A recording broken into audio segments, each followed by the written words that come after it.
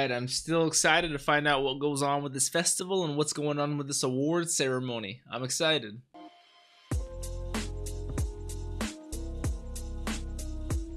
What's up, Dapper Squad? It's your boy Darius back at it again with Black Clover, episode 69. This one's called the BRIAR Maiden's Melancholy. Now, I'm almost positive that has to do with Charlotte, who is the captain of the Blue Roses, Charlotte Roselei. So I'm excited to find out what happens because she is a very pretty woman who also has a crush on Yami. So we'll find out what happens there. Asta was the one who noticed her. I don't know what she's doing at this festival, but it would make sense that a lot of Magic Knights are there due to it also being an award for them and recognizing the best new squad, not new squads, but the top ranked squads and stuff like that. So without any further ado, I say we stop wasting time. Let's hop right on into this. I am way too pumped. Remember, if you guys want early access and full length to this show and all the other shows I'm watching, we are 4 episodes ahead over on Patreon. The links for that are in the description. And like always, if you guys want to support me and Patreon's not really your thing, if you guys could just leave a like and a nice comment, it really does help me with that YouTube algorithm. Don't forget to subscribe, click that bell so you guys always know when I post, and don't forget to follow me on all the social medias, Instagram, Twitch, and Twitter. And then we also have a PO box if you guys ever want to send me any art, mail, anything like that. Anything and everything is much appreciated. Info for everything is always in the description. Let's get right on into this. Black Clover, episode 69, the BRIAR Maiden's Melancholy. Let's do this.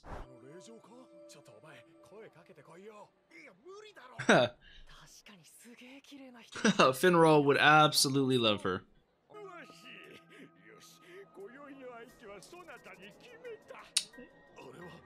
That's Baron Balmain from Hamilton. Yeah, you're gonna try to tell me that's not Charlotte? Look at that. Oh, yup, there's my girl, Soul! 3rd class intermediate Magic Knight. I know, talk about a woman.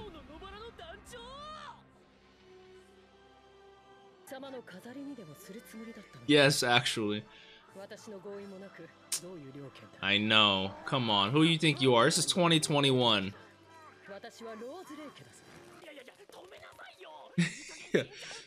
Yeah, Asta's actually...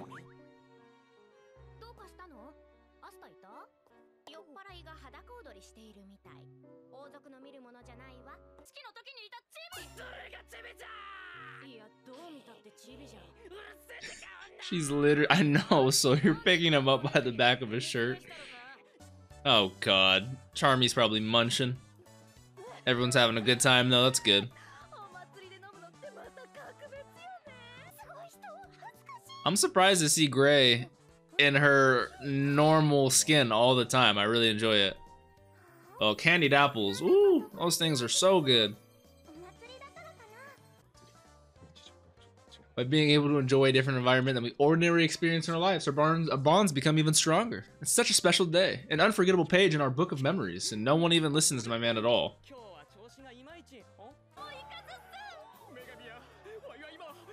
Asta was right, Finral does love her. I'm not the biggest fan of bigger, wide type dresses, but it looks very nice on her.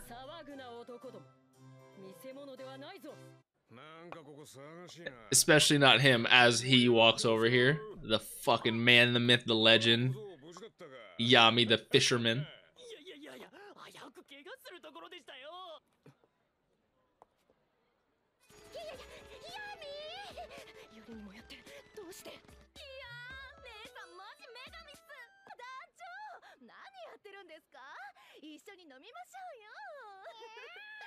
Oh, I didn't even notice the kitten. The red thread cat is with us all the time. That's so cute. What's going on now? You got a cat fight? Why does this happen with women out of nowhere?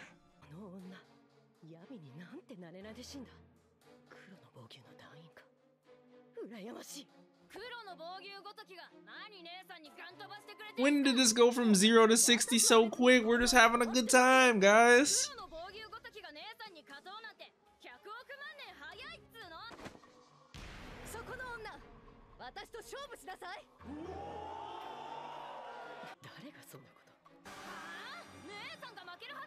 Soul is quite the instigator. He does this all the time.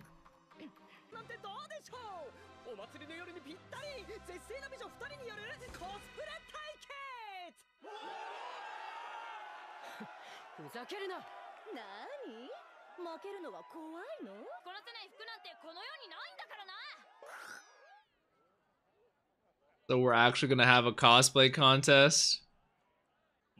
It's been a minute since I've seen these guys.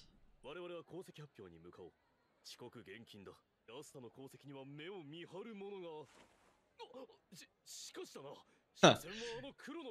To think where we started, literally, it feels so long ago to where we are now was crazy. The Golden Dawn.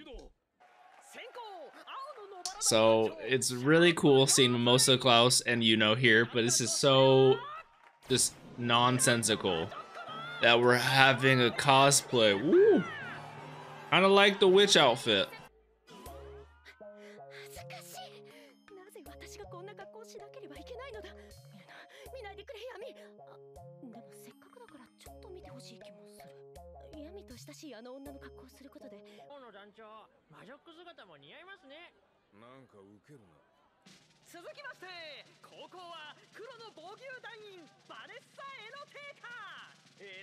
The cosplay she chose is, oh wow, she looks like Sister Lily.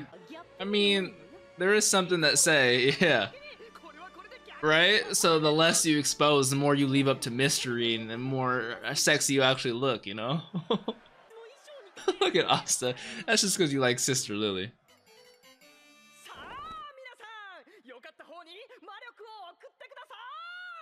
They're having like little magic votes. And it fills up the little love bottle. The same amount of points. It's a draw.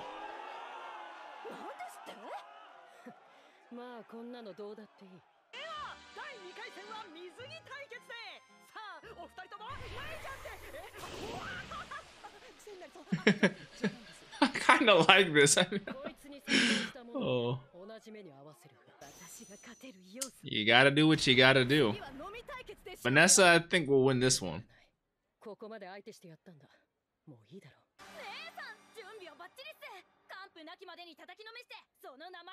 I tell you, Soul is an instigator.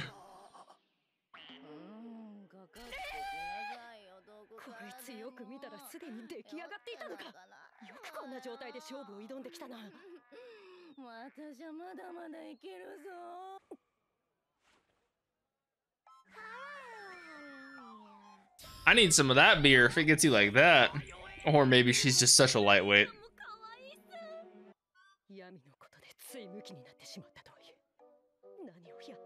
This was not what I was expecting for this episode at all.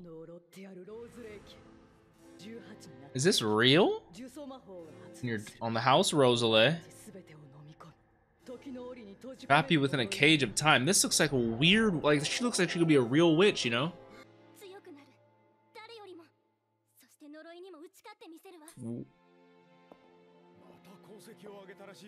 So that became her motivation for getting stronger in the Magic Nights and all that. Man, yeah, she is gorgeous.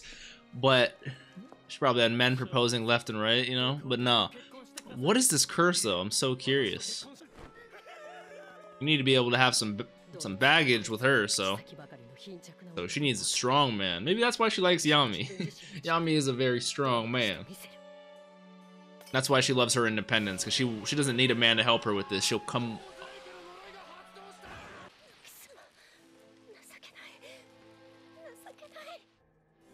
So this is the curse. The briar vines are going everywhere, all over House Roselei. What is this curse? Where did it come from? I need all the info. Let me guess. Let me guess who might come in chopping and saving the day. Who saves the day of literally every character in the show? I swear to God, there's been 7 characters who have been saved by this man at this point. No wonder everybody loves this dude.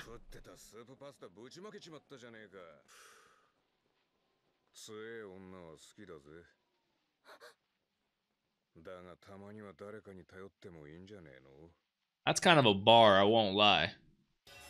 Especially to come in.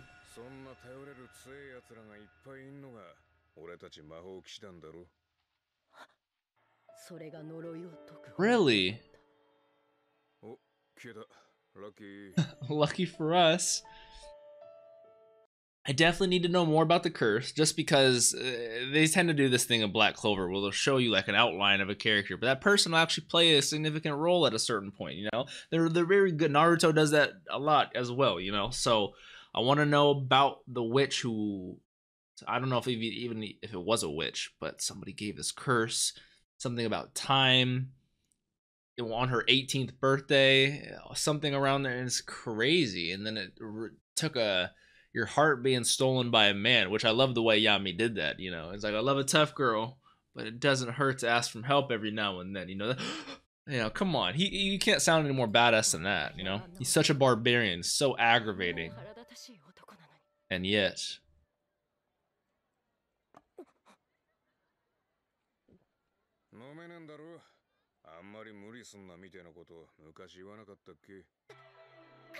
And okay, relax there, Charlotte.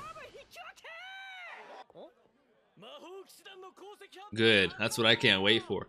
Oh, excuse me, guys, I just sneezed. Wait, I know the purple orcas had to get one because what's his name was a fucking fuck, but the new captain of the Crimson Lions, my boy Fuegi. What's going on with Fagolian? Alright, that was a fun episode, but I gotta watch this next one, like right now. So that was a fun episode that gave us some good backstory on Charlotte. Also, just literally tells me that if someone in this kingdom has an issue that they're going through mentally, physically, at some point or another, Yami is going to save them, sound badass, and then they're gonna have a much better life progressing forward. Because that's happened probably 15 times by now, I'm not even joking. This man Yami is something else, but I really enjoyed the reasoning as to why she has this vow, not vow, but this sense that she needs a very strong man, and that normal men are, she's filled with just weak men around her, because, you know, she's had this drive to be super strong since the very beginning, since she was a child, and her parents were distraught over that curse. And then just seeing the amount of weakness around you since you've been ahead of the game that long, you know, and especially of the gender classes and the gender roles that are supposed to be assigned. If you're a girl and you only are seeing these weak ass men, you know, constantly, like, I'd be like, get out of here too, but I mean, come on. And I like the reasoning behind that, what she said, I need a strong man who can bear the brunt of this curse. You guys aren't stronger than me, you're not strong enough to defeat this curse, I'm not strong enough to defeat this curse. So I like that. And then Yami, baddest motherfucker out here, you know what I'm saying? Cosplay contest, I like it. Drinking contest, these are a little weak, you know. They could have drank a little more, but it's all good. It's all good. I don't expect them to be able to hold their liquor. I need to figure out what's going on with this announcement ceremony. I need to figure out the new captain. It was good seeing Klaus, Yuno, and Mimosa again. I'm sure they showed us them just because we're gonna see them. We're gonna see all the squads next episode, so that's gonna be lit. I love seeing all the squads. But who was the purple Gueldre? Gueldre was the guy who was arrested for working with the Eye of the Midnight Sun. So we have to figure out what's going on with him. And then my boy Fuegolian and Leopold. My boy Fuegi still in the hospital, I think. So we need a new, hopefully interim, temporary captain of the Crimson Lions. Hopefully before my boy comes back. But it'd be great to see Leopold again and all the other members. I'm excited. Hopefully you guys are as well. If you did enjoy this, please leave a like. Let me know your thoughts down below. I'm gonna hop in this next episode. I'll catch you guys in this one. If you guys don't want to wait, check out that Patreon, early access, full length, all that jazz. Don't forget to follow me on all the social medias. Thank you so much for watching. Peace out, Dapper Squad.